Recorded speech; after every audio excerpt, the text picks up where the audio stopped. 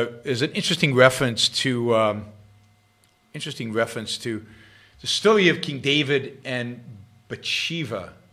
I don't know if you guys know the story of David, King David and Bathsheba.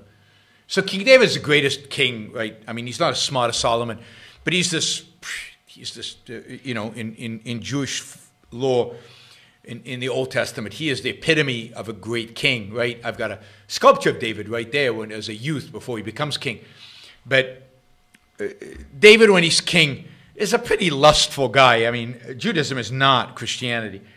And, you know, King David is lustful left and right. And at some point, King David observes Bathsheba taking a bath, I guess, nude, on the roof of her home. It must be adjacent to his. He's king, adjacent to the palace somewhere. And he lusts after her. And his lusting after her results in him sending her husband to war to be on the front line, basically in a suicide mission, guaranteeing his death, so he can then take Bathsheba as a mistress. So he commits murder, takes Bathsheba as a mistress. Now, the Christian version, or the purity version of this, the purity culture version of this is all Bathsheba's fault, because she took a bath naked on the roof and she exposed herself to King David. He couldn't help himself. He couldn't help himself. Right?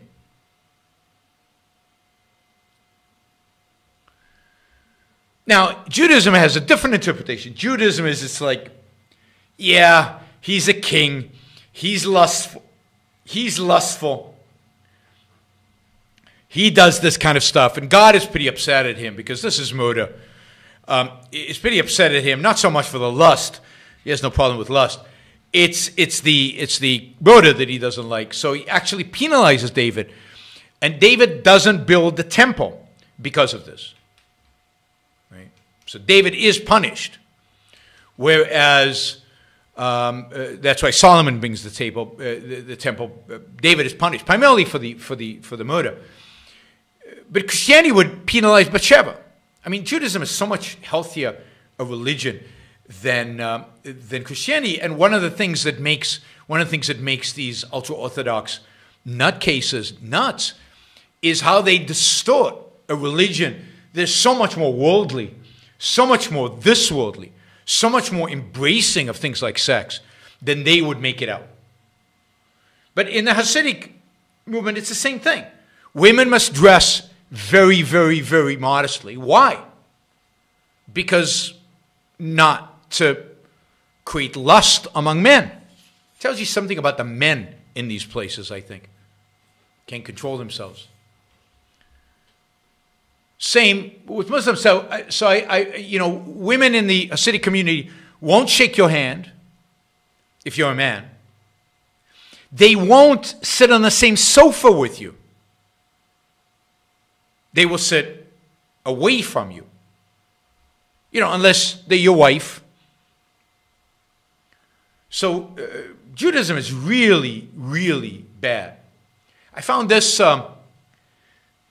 this quote, I think, really illustrative.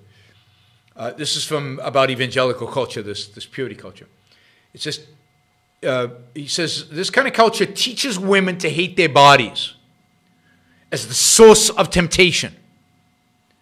And it teaches men to hate their minds, which lead them into lust and sexual immorality. I mean, that is a really good line. I mean, this is the mind-body dichotomy, right? It teaches women to hate their bodies because their bodies are the source of temptation. And it teaches men to hate their minds and their sexual desires, because they lead them into lust and sexual immorality. Now, what happened to this guy in Atlanta? I am speculating. He was drawn by his sexual desires and maybe by consuming pornography, which it sounds like he had a problem with, into one of these massage parlors, where he experienced the amazing, right, sexual experience that they can provide. And my guess is that he kept coming in both terms, I guess, and kept visiting these parlors, probably several of them. That's why he didn't just shoot up one, he shot up many. And he kept going back to his evangelical life and trying to atone for his sins. It's like St. Augustine whipping himself in order to suppress his sexual desires. Or Augustine rolling around in the snow to suppress his sexual desires. Well, this guy went to all kind of, I don't know, treatment centers, evangelical treatment centers, where they do the equivalent, I guess, of whipping yourself in order to suppress your desires. And it didn't help. He kept being drawn to these things, to these massage parlors. He kept being drawn to the pleasure, kept being drawn to the sex, kept experiencing the lust and the desire, kept pulling him there. And he was addicted to pleasure, a particular type of pleasure. I mean, wow, how evil is that? But note that his religion prohibits him from experiencing sex with somebody he might like, somebody he might be dating.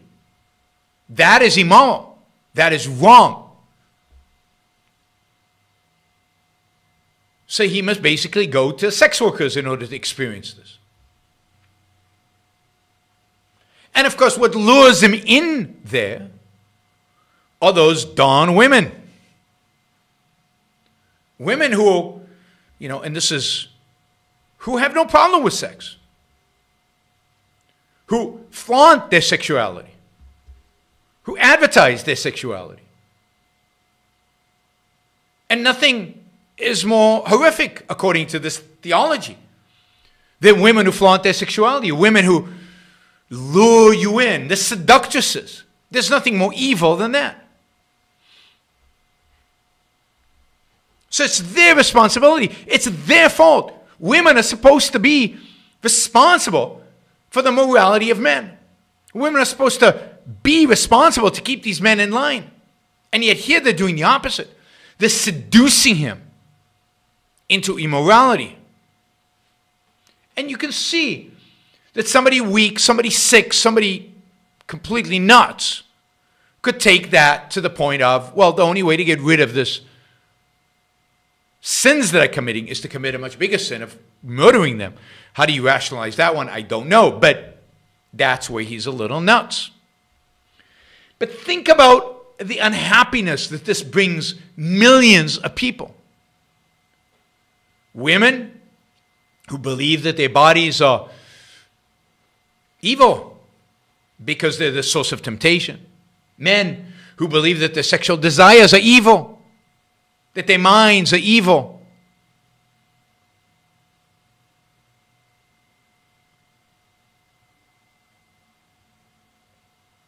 It is truly disgusting. Truly disgusting.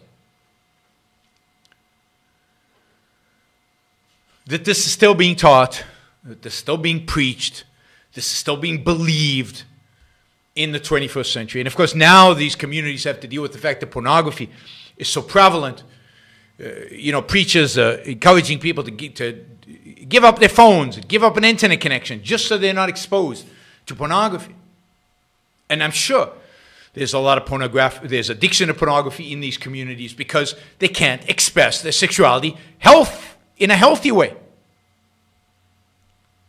And they're not going to be happy in marriage either. They know nothing about sex. They're suspicious of sex. There's a lot of infidelity that goes around, adultery that goes around, because men can't help it. There's a story about a woman whose husband cheated on her, but he explained it as this other woman was wearing very sexy clothes and I couldn't help myself. So, the priest and him convinced his wife not only to forgive him, but also to burn all her sexy clothes so that it wouldn't happen to her, that she wouldn't seduce some husband of some other woman. because she was wearing clothes that were too sexy. I mean, this is medieval thinking, which is understandable among ultra-Orthodox Jews or Muslims, but is unforgivable among 21st century individuals. What we need today, what I call the new intellectual, would be any man or woman who is willing to think. Meaning, any man or woman who knows that man's life must be guided by reason, by the intellect, not by feelings, wishes, whims, or mystic revelations. Any man or woman who values his life and who does not want to give in to today's cult of despair, cynicism, and impotence, and does not intend to give up the world to the dark ages and to the rule of the collectivist brute. All right, before we go on, reminder, please like the show. We've got 163 live listeners right now, 30 likes. That should be at least 100. I figure at least 100 of you actually like the show. Maybe there are like 60 of the Matthews out there who hate it.